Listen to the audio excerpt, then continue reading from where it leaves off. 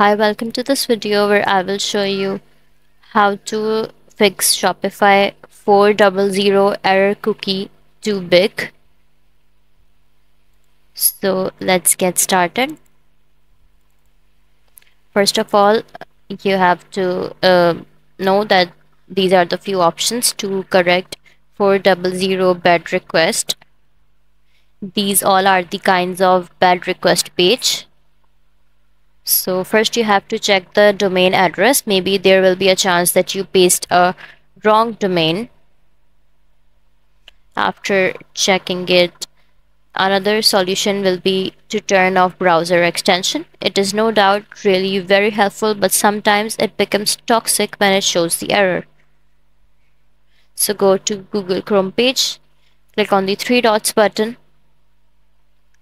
Now click on More Tools button and then select the extensions option.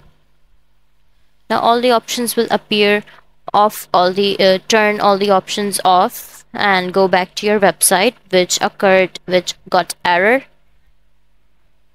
Now refresh the site and see, then turn on the options one by one separately to see which option creates a problem. Another option is to flush DNS cache.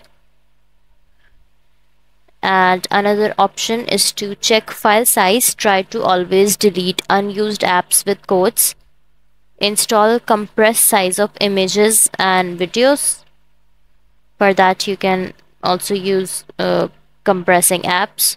So that's how you fix the error 400 cookie in Shopify. So that's all for this video. If you find this video helpful, please like and subscribe to our channel, and thank you for watching.